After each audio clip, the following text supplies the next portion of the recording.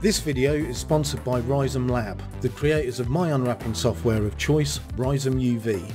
During the upload month of this video, my viewers can enjoy a 20% discount on Rizom UV by going to rizomlab.com and using the code DIGITALMEAT at the checkout. I will also be giving away free licenses for Rizom UV during this month, so make sure you're following me on Facebook and keep an eye out for those giveaway posts. Hey guys, it's Sam for Digital Meat, and this video is going to be a update video for Rizom UV. Now, the last time that I recorded an update video for Rizom was way back in, I think, June 2020. Now, Rizom Labs have actually had quite a few releases between the last time I did that update video and this video. So this video is going to include all the significant updates, changes, new tools, all that kind of thing. So without further ado, let's get on with it. Okay, so here we are in Rizom UV Virtual Spaces 2022. But before I talk about anything to do with the program, I'd like to talk about my controls. As you all know, I am a C4D user, and I like my controls in Rizom UV to reflect that. So if you go to Edit, Keyboard Mouse Customizer, go to this drop down, and I change mine to Cinema 4D. And then I can save and close that. So if you're using another control layout and there's things that I'm pressing that don't relate to what you're doing, you can see how to do exactly the same thing by going to the Help Select. And here is a beautiful list of the button mouse combinations to do things like orbit, zoom, and all the rest of it. So with that out of the way, let's talk about the program itself.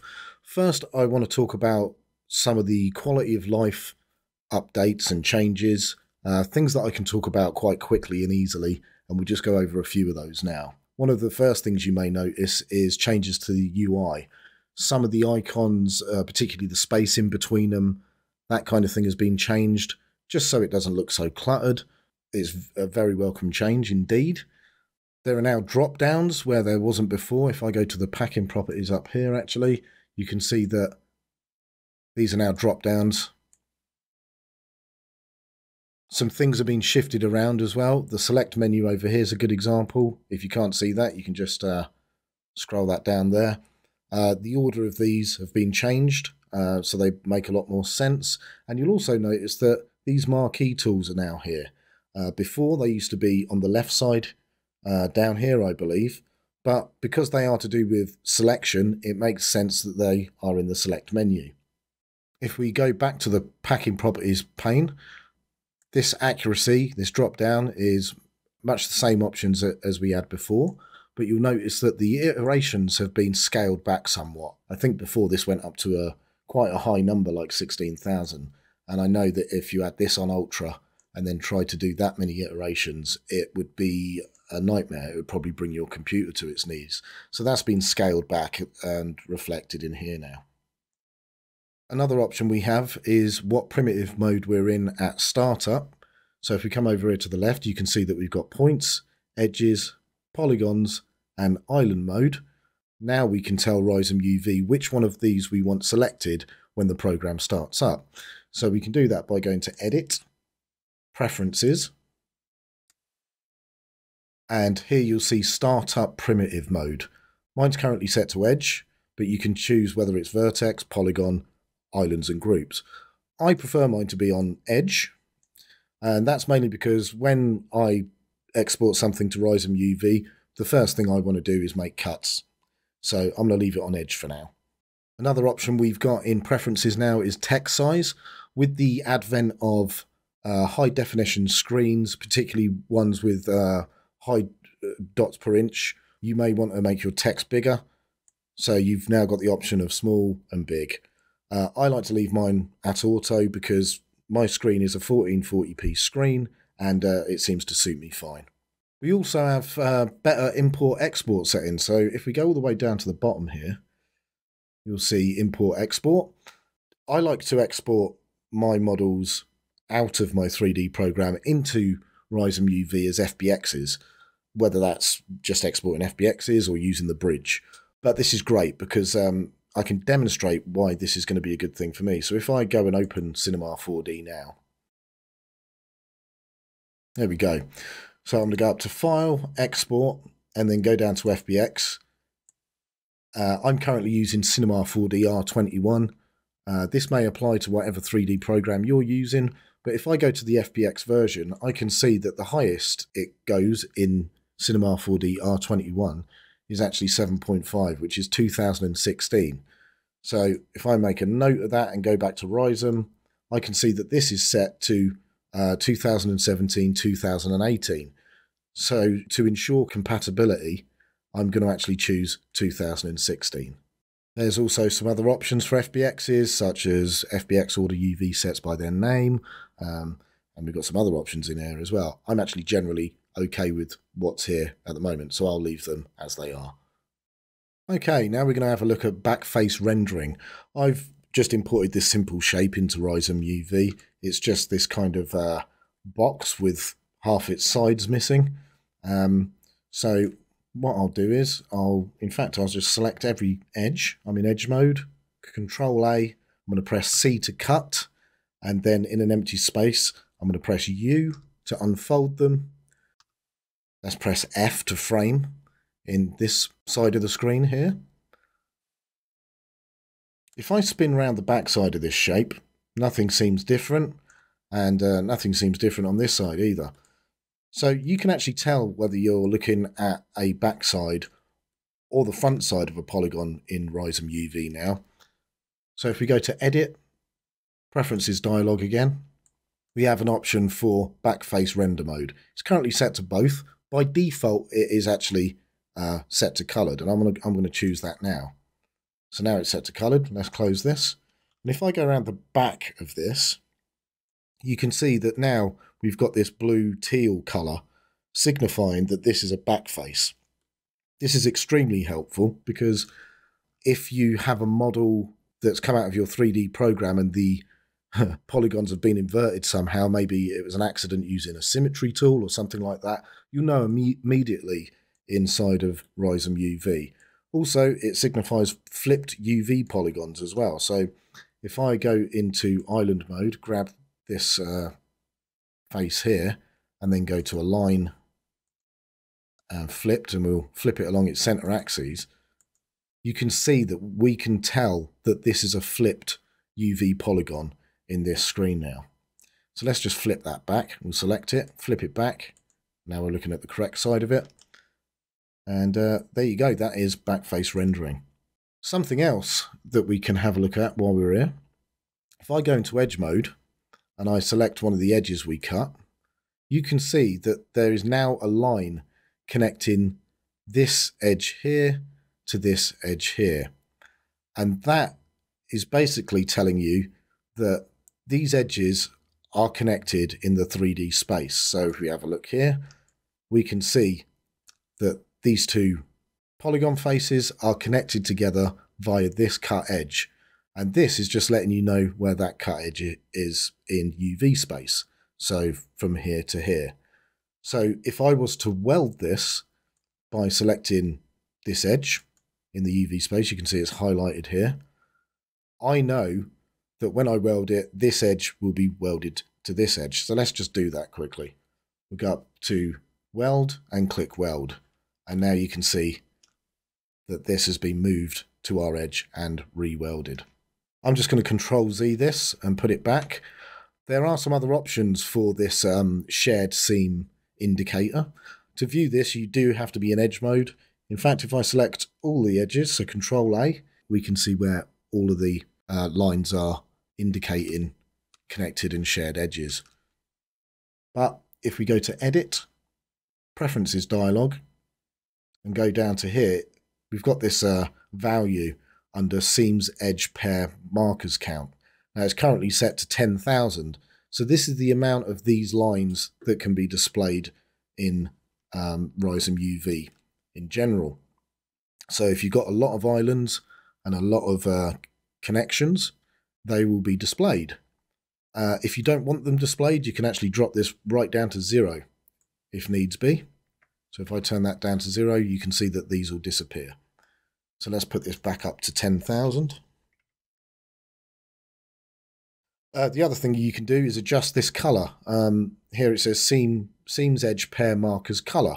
So if you don't like this kind of dark teal, you can change this. I'm actually quite happy with this color, so I'm going to leave it well alone. Something else that's new in the preferences dialog, if we come down here, under units, we've got default scene unit. Now mine's set to centimeters, and you can actually set this explicitly within Rizom UV itself. I'll show you that in a sec. But when you open Rizom UV, you can set it so its default scene units are whatever you want it to be. Mine are currently centimeters, and that makes sense for me because in Cinema 4D, if we go back to that quickly, you can see that this box here, its size is 200 centimeters by 200 centimeters by 200 centimeters, and its default unit in Cinema 4D is in centimeters. And if I go back to Rizom UV, you can see, if we move this out the way, that here we have our box at the top, and you can see 200, 200, 200, and it's centimeters. Now, usually when you export an FBX into Rizom UV, it will automatically detect what the scene units are for that model. This is not true of OBJs. So here you can set what you want the default scene unit to be of Rizom when you first open it. And then if you import a model, it should pick up the model's scene units if it's an FBX. If it isn't, you can set it explicitly here. So you've got a drop down and you can explicitly set the scene units there. Oh, let's put that back to centimeters. There we go. Something else that's worth having a look at is the relationship between the margin, the padding, and the map res. So if I was to go into map res and I can just press shift asterisk, which is basically times, and then put 2, it will times that by 2. But you'll notice that my margin increased and so did my padding. They basically doubled just as my map res did. So if I undo this, you can see that it's 2048. I'll do that again. Keep an eye on the margin and the padding, and you'll see that they double as well. So basically it tries to keep the ratio of these things consistent between each other. So let me just undo that to bring it back to the standard 2048.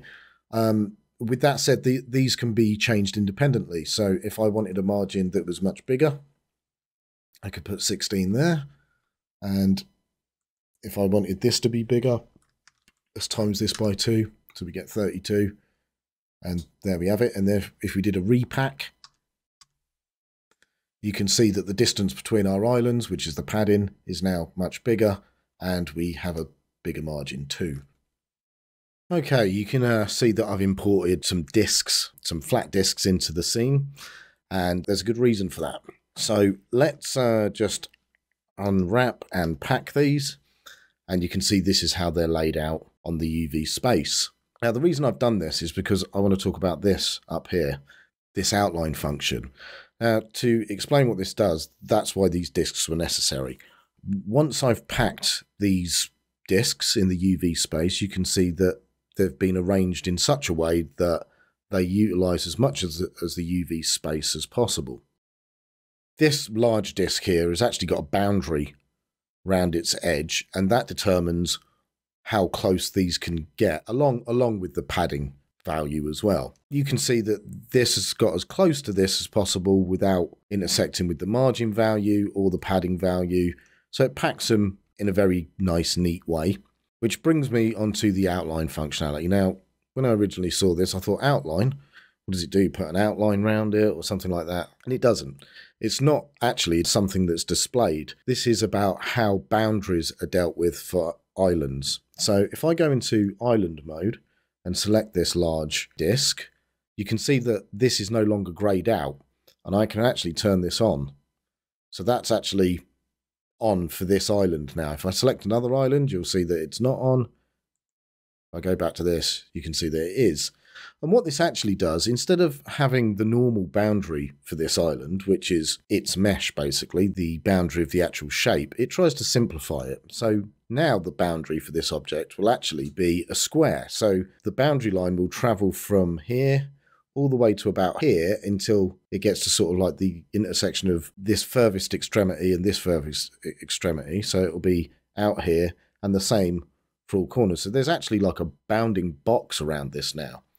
So if I try and pack this now, you can see that these other shapes no longer interact with this like they were before. You can, if you imagine this imaginary bounding box, you can see that it will travel along here, and that's why this shape is no longer trying to occupy areas within that. So this is a way to, I should imagine, simplify packing and also give your islands a little bit more breathing room for whatever reason that may be. You may have a reason in your texturing program or something like that. But I just wanted to make you aware that this outline feature is here, and this is what it does. Okay, I've got some new geometry in my scene now. And the reason for this is because I want to go over topo copy. So if you look on the right hand side here, you'll see topo copy and stack, and you can unfold this and you'll see a load of options that are currently grayed out. And that's because we currently have nothing selected. So let's have a look at this stuff. Let's go over it. So the first thing I'm going to do is actually hide the ball in the middle to free up some room. You just hover over the object and press H. And I'm also going to isolate one of these so it makes it easier to make our cuts. So I'm just going to hover over this one and press I, and that isolates it. And then I'm going to make a seam cut by double clicking here, and that will go up the entire length there. And then I will do the same here. And to add to our selection, we hold the Shift key down, double click here as well, double click here. And I'm going to leave this connected so it's kind of like a hinge. It's like a little, this will be a flap. And I'm going to do the same thing up here as well. So Shift, double click, double click, double click. And again, we'll leave that as the hinge. And we'll come out of isolation by going in an empty space and press I again, and it will bring all the others back. Now I've got this edge selected, you'll see that one of these has opened up and it says select similar. So this is actually a lot like the old way of doing this type of thing was, I think it was called select similar cuts. So now we've got this edge selected, I can press select similar and it will select everything that it deems similar in the scene. And now obviously I could press the C key to cut and then, I don't know, unfold, zoom in by pressing F to frame everything, and you'll see that all of these similar islands are now unfolded and packed. This is a lot like the old way of doing things, which was select similar cuts. But there is actually a better way, an improved way, and actually I want to go through what some of this stuff means as well. So let's back up, Control Z, and we'll just get back to where we had one cut. So let's talk a little bit about these settings at the top here. So the topology reference, you can see it's set to uncut or cut. And what that means is, what is the geometry that it's going to be referencing to determine what's similar? And all it means is, are you going to be looking at the original geometry, so what you've got in the 3D view, or are you going to be looking at the 2D space where it's been flattened out or whatever? I tend to leave it on uncut. I've had no problem so far. The symmetry mode is set to straight. Say I've got this object that I've got this cut selected on, and then next to it there's an identical object in terms of geometry, but its normal orientation is reversed. Well, for it to detect that correctly, you can actually set this to symmetric or both. I've not had an issue with this so far, so I'm going to leave it as it is. Island source. So we've got a slider here, and you can see it's set all the way up to this top. So it's basically saying how similar do the islands have to be for me to recognize it as something that needs to be selected or processed. I've never had a problem so far. It works absolutely brilliantly with this quite high. And if you find that it doesn't quite catch something, you can just lower this down slightly. It's almost like a threshold slider for similarity. Okay, so now that we've gone over that, we can have a look at this other stuff, which is currently grayed out. So now I've got one of these selected. What I can actually do is make a cut. So I'm going to hover over this object, press C to cut that. Still hovering over it, I'm going to press U and then P. And you can see here that it's packed, well, everything. But this is the only one that's been unfolded. So you're probably thinking, so what? Well, the great thing about Topo Copy is now if we go into island mode and select this island that we've cut, you can see that it's opened up a whole bunch of other options to us now. So instead of using select similar, by the way, you can still use this. So if I, even in island mode, if I click select similar, it will select everything that it deems to be geometrically similar to the shape I had chosen in the first place. So I'm just going to Control Z. But we've now got this button here, which is update similar. So what does that mean exactly, update similar? It will not only look at how this piece of geometry has been cut, but it will also look at its status in terms of its unfolded state. So with this island selected, let's just press update similar. And now you can see that everything else that it deems similar has now got the exact same cut or cuts, and they've been unfolded in exactly the same manner. So if I go here and just pack everything, you can see that they've got identical cuts. They've been laid out exactly the same. Okay, we've got a few other options in Topo Copy as well. So if I select my island again, we've got a couple of options down here. This one, stack similar. So if I click on this, it will look at all the similar islands to the one that I have selected, or the similar geometry in the 3D view, and it will go find all the similar geometry and then stack them on top of each other in the UV space. So if I click that, they're all now stacked upon each other, and obviously if you press P again, they're all going to be spread out. So to prevent that, you've also got the option of this, which is stack similar and then group. So if I do that, they're now in a group together, and if I unselect and just pack everything, these will remain stacked within their group. Okay, let's talk about the magnet weld tool. I've got the same model here, it's just been completely unwrapped. So let's zoom in here. We're in edge mode. Now, I'm sure you're all aware of how just regular welding works. If I select all these edges, you can see their connections here, and if I hit the W key, it will weld these two objects together, and then you can unfold them again and pack them again. So let's undo this and have a look up here at the magnet weld tool. Now this is slightly different from just welding, because if I grab this island here and move it away and do the same thing, edge mode, and just hit the W key, which is basically hitting this weld button here, they will still be welded together. Distance doesn't really matter. But with the magnet weld tool, you can actually set a threshold. So I'm just going to move these back together again. So with this edge selected, I've got this magnet weld set at this value here. So if I hit the button for it, you can see that nothing happens. So let's select these edges again and try a different value. I'm going to put this up to 0.025, and let's hit the button again. Now we can see that something has happened. And as it turns out, these edges here were within this threshold, but these edges that were selected on the outside were not, and that's why they haven't been welded.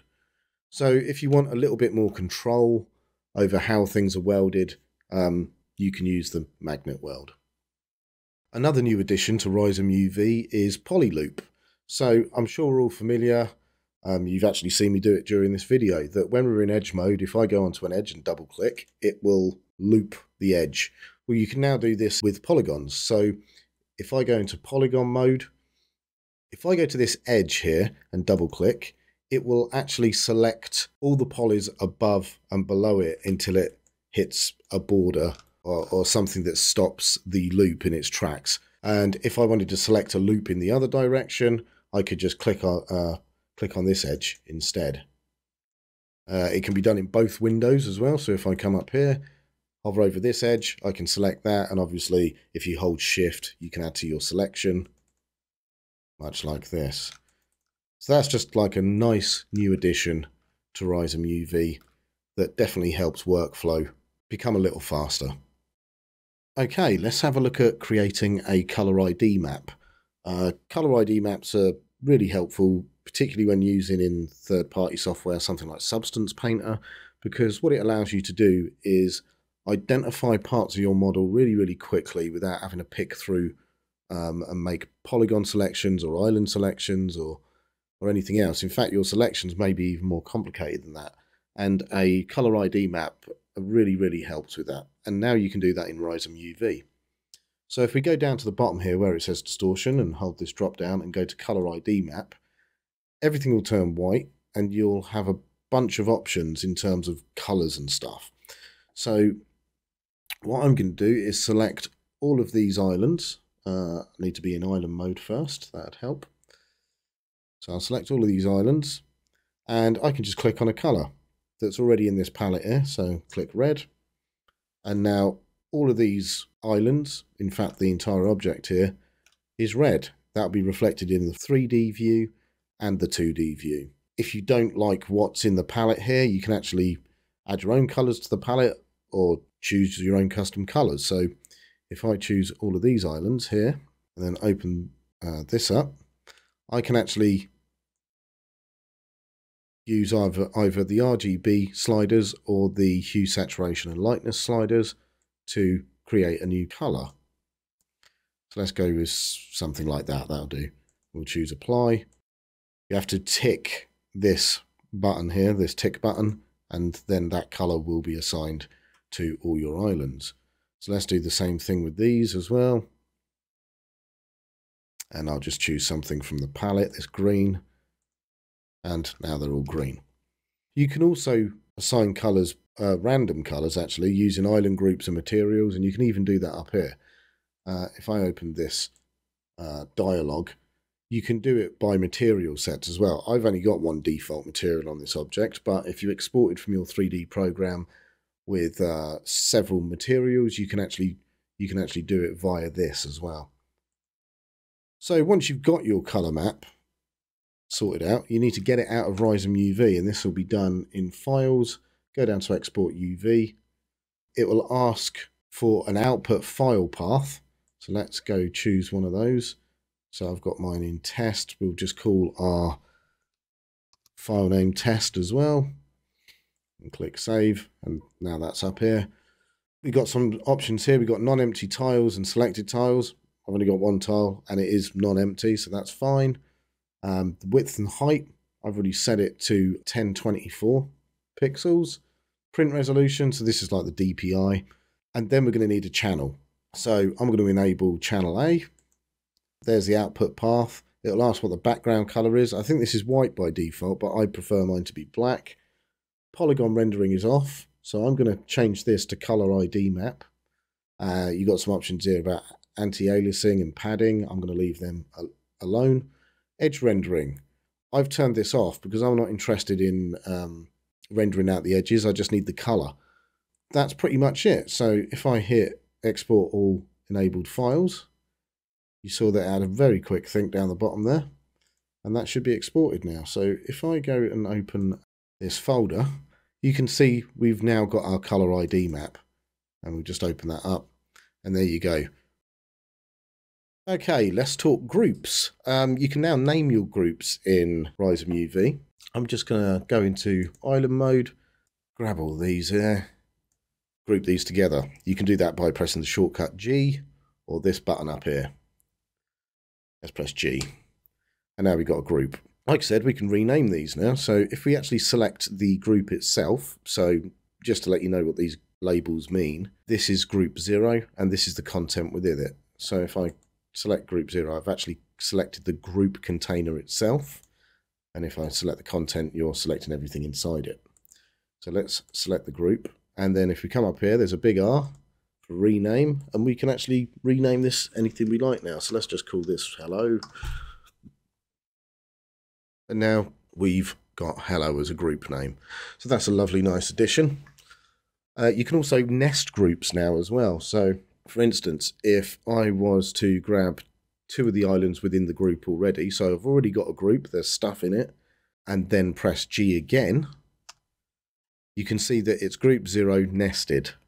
So these are now within this group. So if I wanted to pack the content, it would include this group as content. As you can see, it gets shifted around when packed. Let me just Control Z, so we don't have these as a nested group. There we go.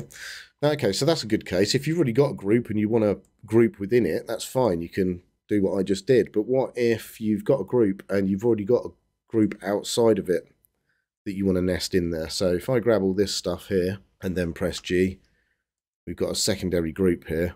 Now, what if I want these to be nested inside of this? Well, what you'd do is you'd select that group's content and move it within this group. And in fact, I'm probably going to have to resize this like this.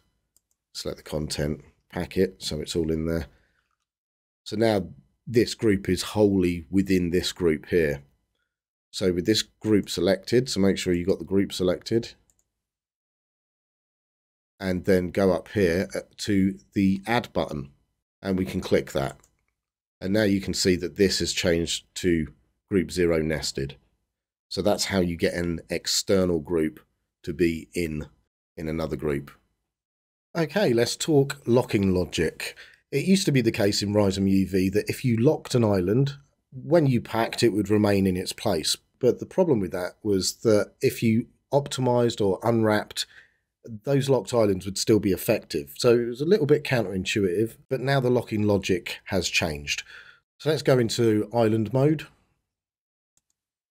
and select everything actually, and I'm going to hold space so I can move these out of the way. I'm just going to grab one of these islands and bring it back, and I'm going to resize it. So holding space, middle mouse button, and I'm going to bring it up so it's a bigger size. I'm going to put it in our UV space, and then I'm going to go up here in the island and group panel, and we've got this little padlock here, and that'll lock my island. And if I unselect it, you'll see that it's now black in both these viewports, letting us know that it is now locked. Now if I come in here and press pack, everything packs around it and this doesn't move. So this is the kind of locking behavior you'd expect. So let's grab this and unlock it, and I'm going to do something else to it as well. I am going to pinch this. So I'm going to start doing stuff like this to it. And I'm also going to lock it again. And then let's pack again. And if I was to go to the optimize brush and optimize some of these islands, you can see not much has changed. You can see a little bit of movement here, but it is not affecting the locked island whatsoever. So anything related to unwrapping and optimizing, anything algorithmic that you could do to an island now can't be done. You can still, however, if I go back, make sure island mode is selected, we'll go to edit select as well, and select this island, we can still actually transform this ourselves.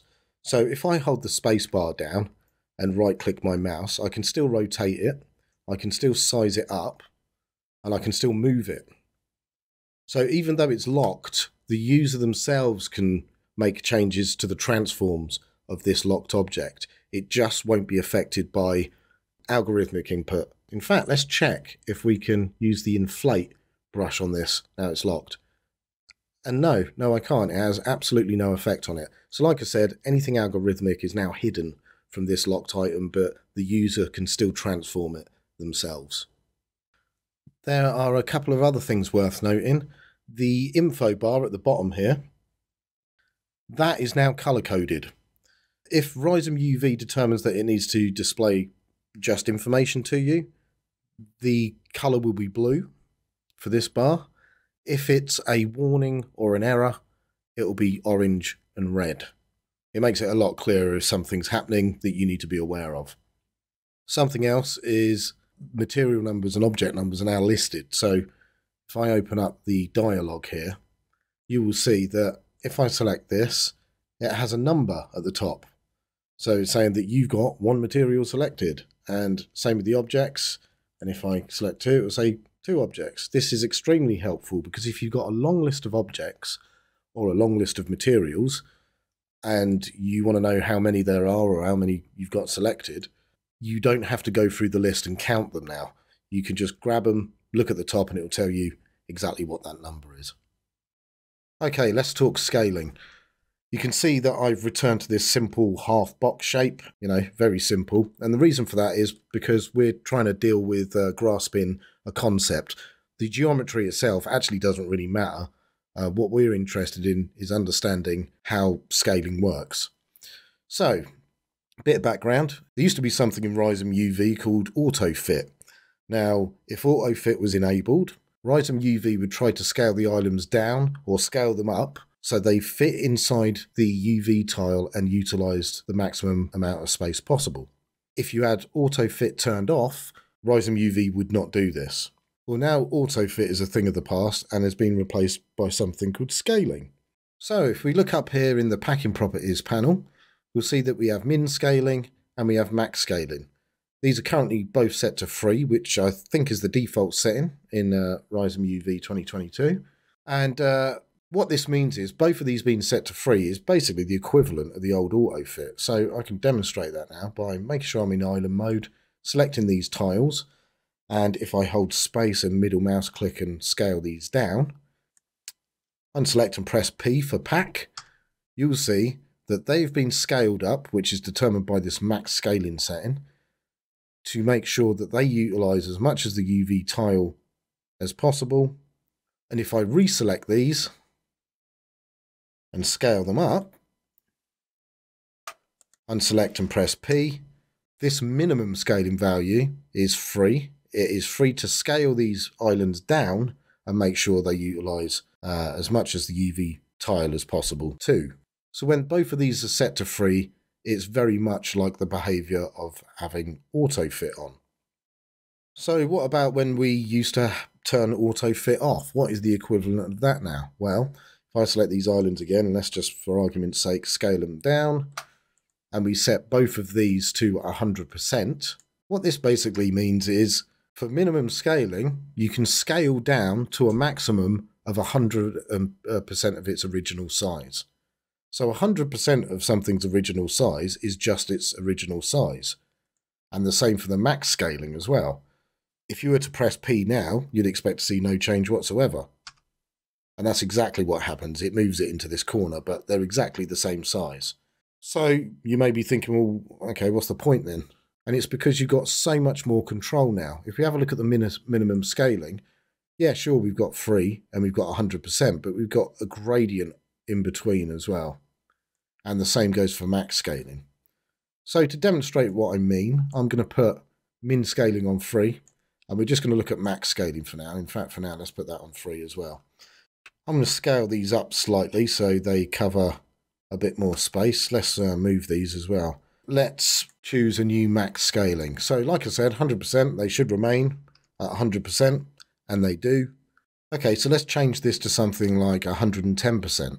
Now what we're saying is, you can scale up to 110% of the island's original size, this being the island's original size. So let's pack again, and the islands have got bigger by 10%.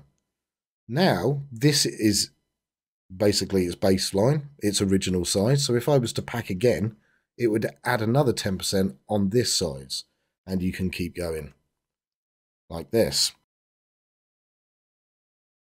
So I'm just going to rewind a little bit. There we go. So that's what this max scaling does. It puts a cap on how much it can be scaled up by. And the same is true. Let's take this back to 3. The same is true for the min scaling as well. This is like a cap of how much it can be scaled down.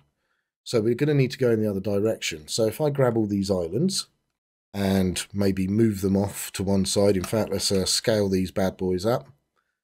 So you can see in relation to the UV tile, they're quite big. And we set these to 100%.